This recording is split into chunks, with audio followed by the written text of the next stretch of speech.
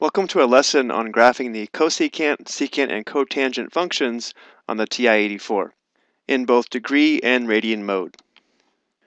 Remember that the secant function and the cosine function are reciprocals of one another. So y equals secant x is equal to 1 divided by cosine x. And this is important because the graphing calculator does not have a special key for the secant function. And y equals cosecant x is equal to 1 divided by sine x. Again, this is important because the calculator does not have a cosecant function button. And then lastly, y equals cotangent x is equal to 1 divided by tangent x. So let's see if we can duplicate these graphs as well as make a table of values for each of these three functions. Let's first graph these in degree mode. So let's go ahead and press the mode key. So let's go down to row 3 and highlight degree. Press enter. And now let's go ahead and adjust the window and table set for degree mode. Let's press the window key. I'm going to graph these from negative 360 degrees to positive 360 degrees. So x min is negative 360. X max will be positive 360. Let's go ahead and scale this by increments of 15 degrees. Remember, all of these trig functions increase and decrease without bound. So let's select y min as negative 5 and y max as positive 5. Let's go ahead and change the table setup. Let's press second window.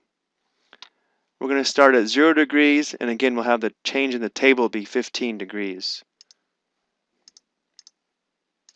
We'll leave these on automatic.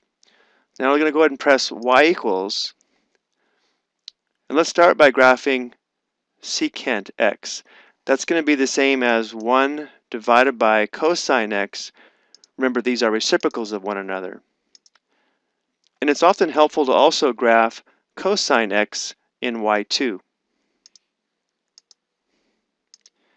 But to make sure we know which function corresponds to which equation, let's go back up to y1, hit the left arrow all the way to the end, and let's press enter once. So the graph of secant x is going to be thick, and the graph of cosine x will be thin. Let's go ahead and press graph. There's the graph of y equals secant x. And there's the graph of y equals cosine x. One reason it's nice to graph these at the same time is remember that these two functions are reciprocals of one another. So where cosine is equal to 1 here, the reciprocal of 1 is still 1, so secant will equal 1. And where cosine is equal to 1/2 somewhere in here, the reciprocal would be 2, so secant is equal to 2, and so on. Now if we press second graph, remember y1 would be the secant function value, and y2 would be the cosine function value. And it's hard to tell in decimal form sometimes, but y1 and y2 are reciprocals of one another. For example, 2 is a reciprocal of 1/2, 1 is a reciprocal of 1. And where cosine is equal to 0, secant is undefined, meaning there's a vertical asymptote at 90 degrees. And so we could scroll up and down this table of values and plot specific points if we needed to. Let's go ahead and press y equals, and now let's go ahead and graph cosecant x. And that's going to be 1 divided by sine x. And let's go ahead and graph sine x in y2. We can go ahead and press graph, and we'll see a similar relationship. There's y equals cosecant x, and there's y equals sine x. So again, these function values are reciprocals. Now we can press trace to determine an angle and its corresponding function value, but the problem is the angles aren't given as nice values. But if we press second graph to access the table, because of the way we set up the table, these are all multiples of 15 degrees. And again, y1 and y2 would be reciprocals of one another, where y1 is the cosecant function value and y2 is the sine function value for these given angles in degree mode. And then lastly, let's go ahead and take a look at y equals cotangent x. that will be expressed as 1 divided by tangent x. It's not quite as helpful to take a look at the graph of tangent x at the same time, but let's go ahead and do that. Again, we're more concerned about the thick graph. If we press graph, there's y equals cotangent x, and there's a graph of y equals tangent x. So it gets a little messy for this graph, so we may want to go ahead and turn off y equals tangent x. The way we do that is just press y equals, go over to the equal sign for y2 equals tangent x.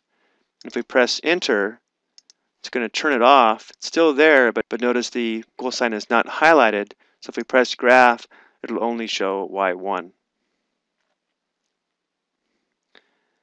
But if we do want to show both function values in the table, we do have to go back and turn tangent x back on. So let's go ahead and do that.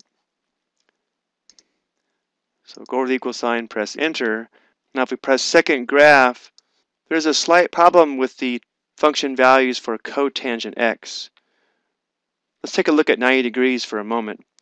We know the tangent function value is undefined at 90 degrees, but the cotangent function value should be 0.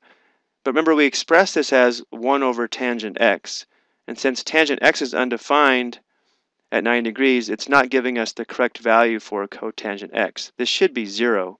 Let's go ahead and look at that point on the graph. 90 degrees is right in here where the graph of tangent has a break as it approaches infinity, but the cotangent function value is actually 0. So there's a slight issue with the table of values for y equals cotangent x when we express it as 1 over tangent x.